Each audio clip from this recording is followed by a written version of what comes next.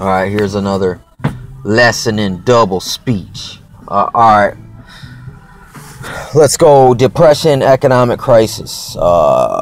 Economic crisis. Let's say inflation, deflation.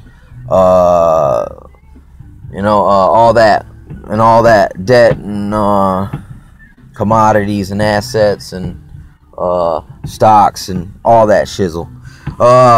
Basically, here's another thing my grandpa told me. He was talking about how that actually an economic crisis or a depression, when the stock market crashes, it's like basically what happens is a bunch of people, foreign bankers, crash the economy on purpose. And all these people who buy stocks and trade stocks, they put all their money in these stocks that are worth a bunch of money.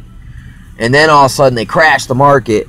And then it's like a bank merger, a corporate merger.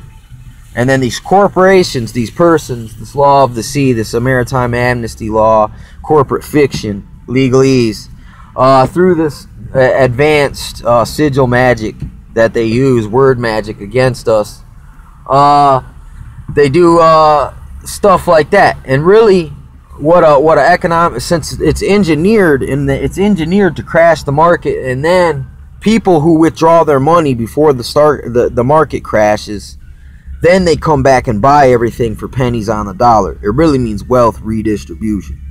So in many ways, the market is rigged just like that. So when they say things like the war on hunger, it really means they're fitting to cut food stamps.